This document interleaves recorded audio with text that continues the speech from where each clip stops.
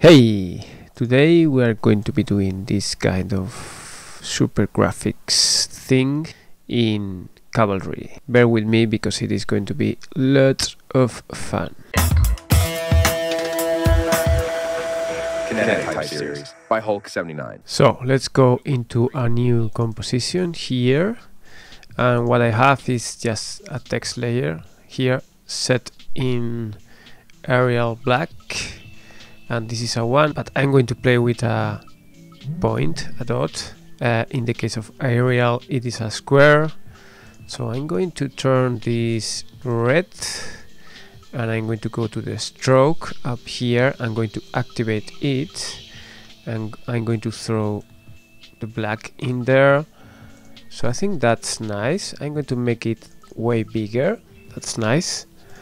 I center it, and now I'm going to copy paste it several times, and I'm going to deal with the character spacing, which is the tracking or the distance between letters. I'm going to copy paste it again, and you can see where I'm going with all this, because I'm going to create these super graphics out of just a glyph, a character. So the next thing that we need, and this is very important, is in the formers I'm going to add a sub mesh so that I can have access to the individual characters of this text layer. And then if I click twice in the sub mesh, I have all these settings. I'm going to change the position. Let's say that I want to deal with the position vertically, and you see that I'm moving all the text layer, all the characters together as a block. But if I go into the Falloffs tab here, I can right click as it suggests and I can add a Falloff, okay? And that way you see here the Falloff, and it is also represented in the preview panel.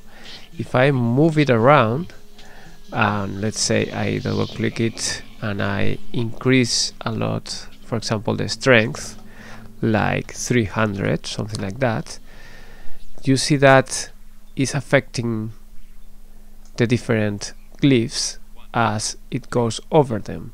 So I can even like just make it bigger and it's going to move them along.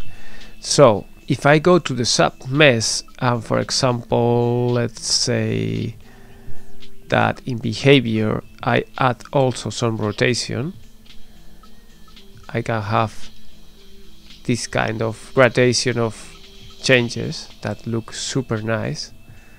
And then let's go deeper into this, okay? So I'm going to make this bigger, and if I go to Falloffs, or better, if I click twice on the Falloff to go directly into all the settings, we have something super interesting here, which is the Falloff graph. And if I open it, I can change how things are treated in a way. So I have these different presets, so that's super interesting, okay?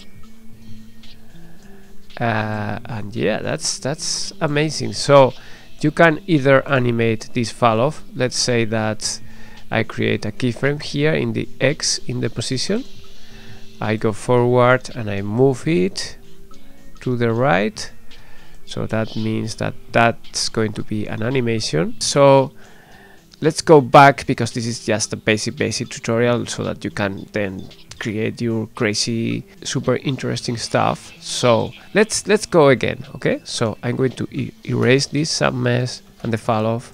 So I have these that now they are dots, but let's say that they are ones now. So some very nice ones here. So the first step, if you remember, was going into the deformers, and then we added a sub mesh deformer there, okay, here. Then we went into the sub mesh, and we here into the Falloffs we added a Falloff, okay.